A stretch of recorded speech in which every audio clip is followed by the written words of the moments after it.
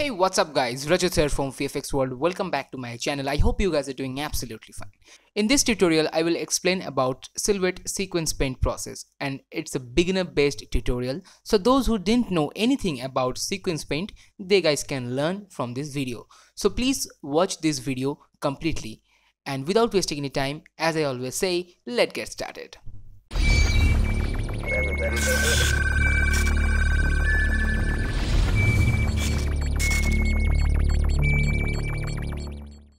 Okay, so right now we are in Silhouette, and before starting this tutorial, I just want to tell that this Silhouette version license is provided by the Boris FX. So it's a big thank you for me and my team. Okay, so first of all, as you guys can see that this is my footage, and this is a lion character from the movie The Lion King, and the character name is Simba. And it's a complete CGI based movie, and today I'm trying to remove this character or this small Simba character from this footage by using Silhouette sequence paint. And I already done this before few frames, because as you all know, Silhouette paint is little time taking, so that's why I did few frames for this tutorial purpose. And I just connect this to this, then I will show you how it's exactly look like. So this is my cleaned area. See, right now nothing is visible, and when I go to this paint option, see, I removed this. Okay, so I'll come in detail after a few minutes. So first of all, I just disconnect this paint node and connect it to here. And as you all know that this is the Silhouette most recent released version, and yes, there is a node based. So first of all, I'm just disconnect this paint node, because right now I didn't need that. I'll create one more node for this tutorial, which is a new one.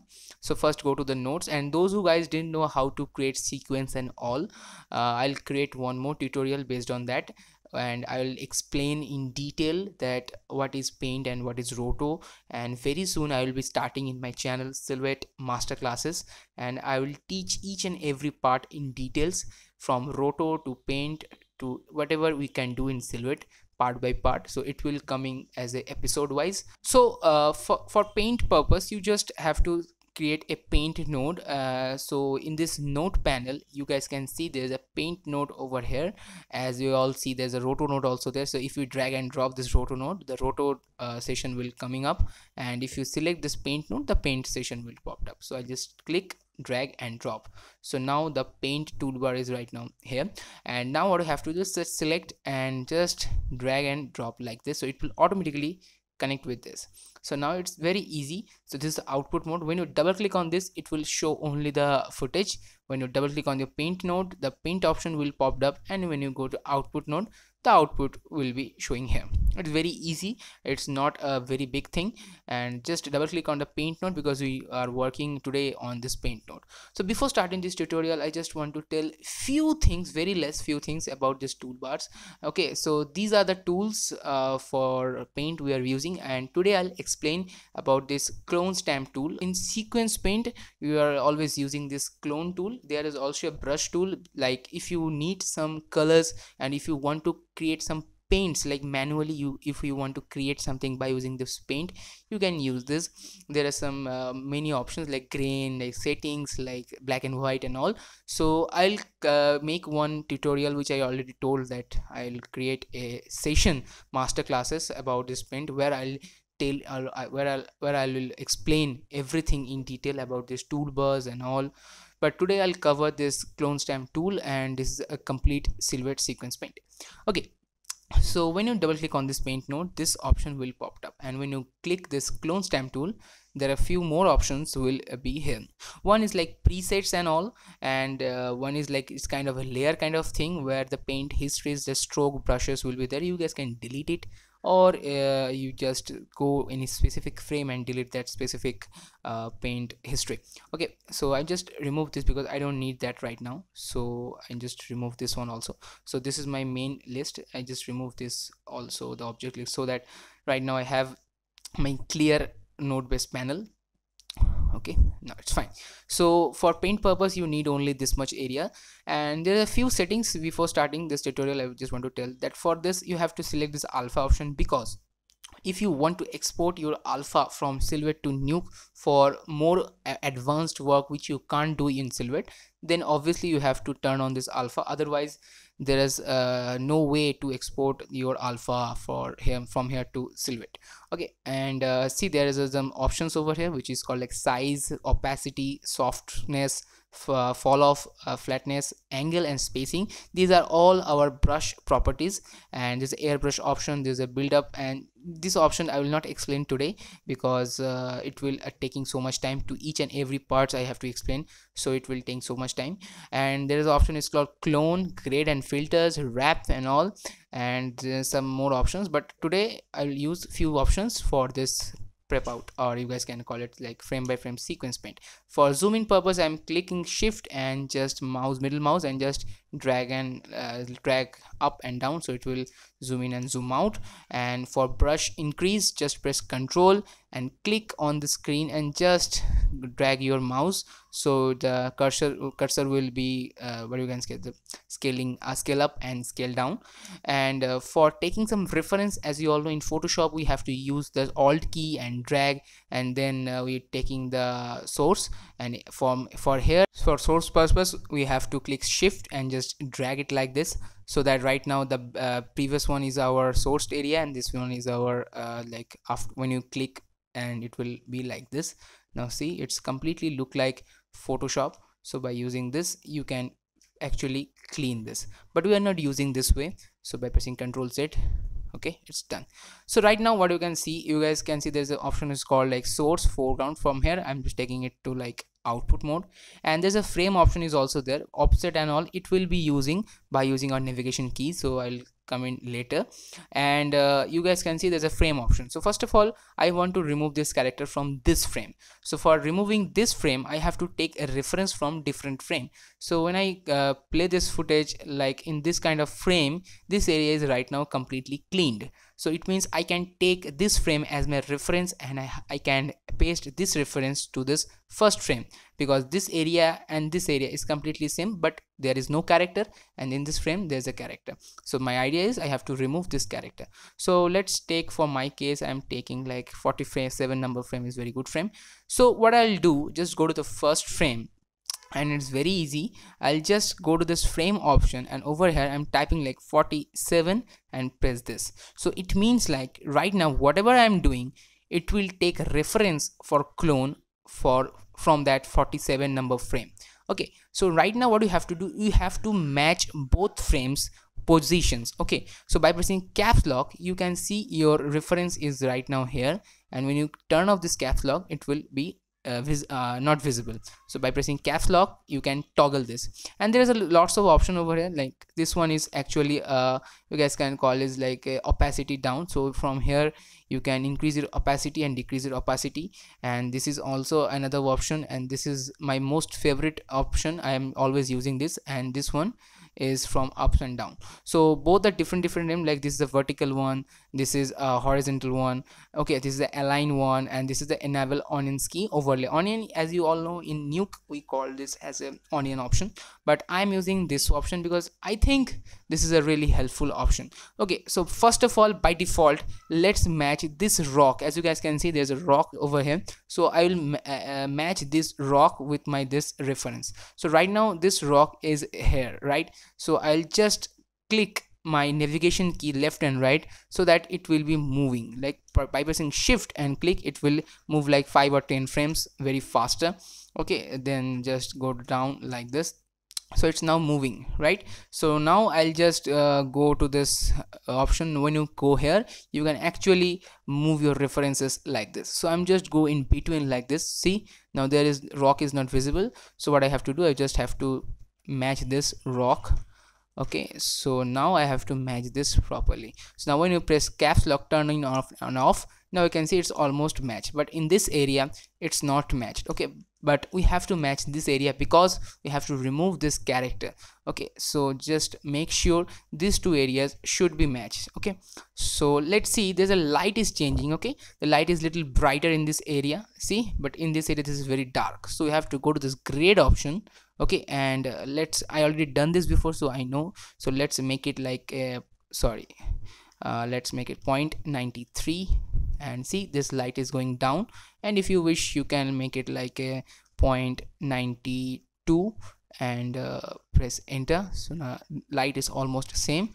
Now see this little bit position changes, so when you go ups and down, and you can actually make your position properly. Now it's almost kind of same position, so it's good actually.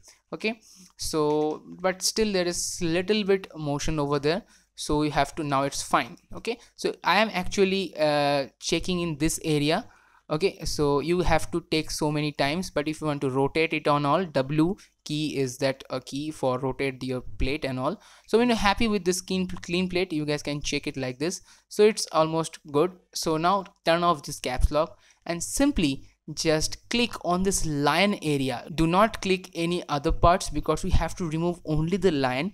So if you draw any other parts, then that will also affected by this clone. So just click and do it like this, and it's very easy actually. First of all, what you have to do, you have to just adjust our reference frame, and that's it.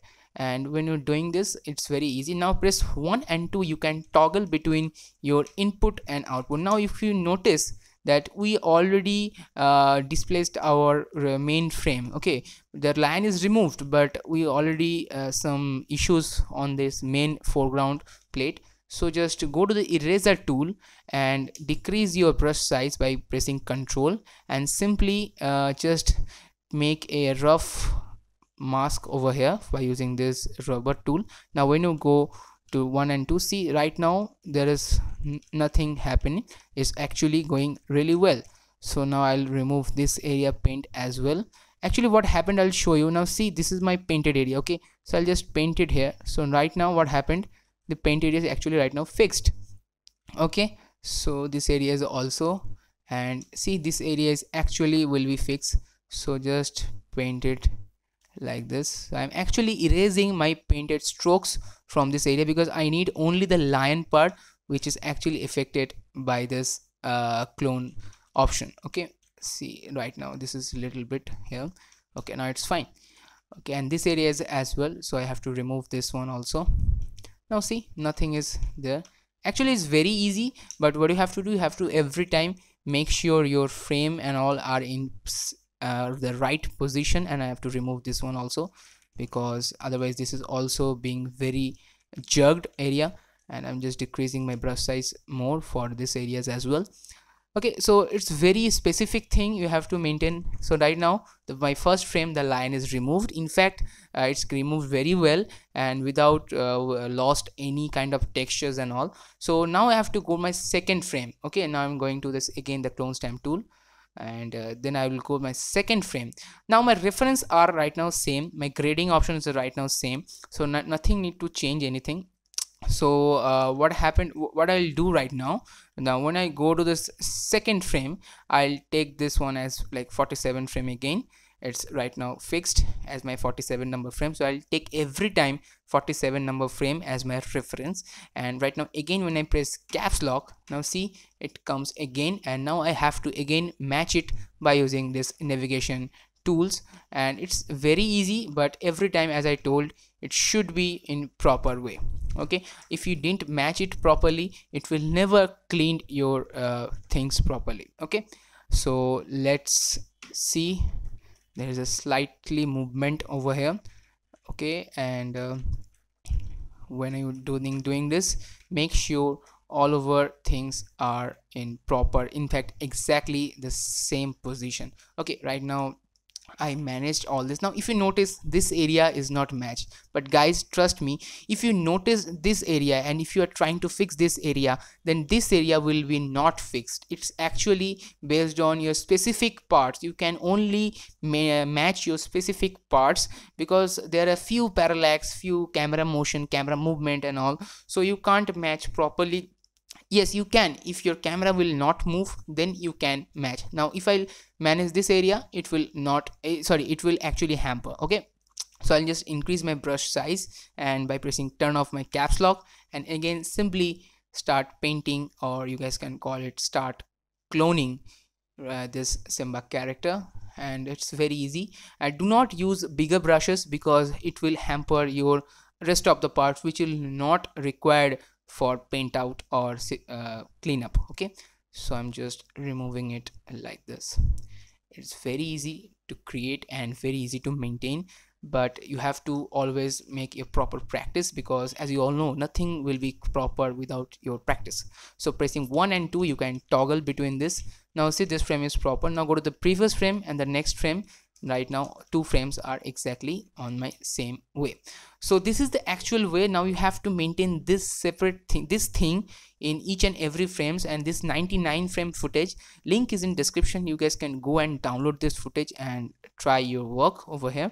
Now go to the first and second frame are same. For you guys, I'll just make one more frame so that you guys can understand it again properly. So again, next frame, and then the frame number is like 47 number frame, and then pressing caps lock, and then adjust your frames by using this navigation tool. And now guys, if you can use this one is also helpful for toggle, but in my case I'm using this one because I think this is a really helpful tool.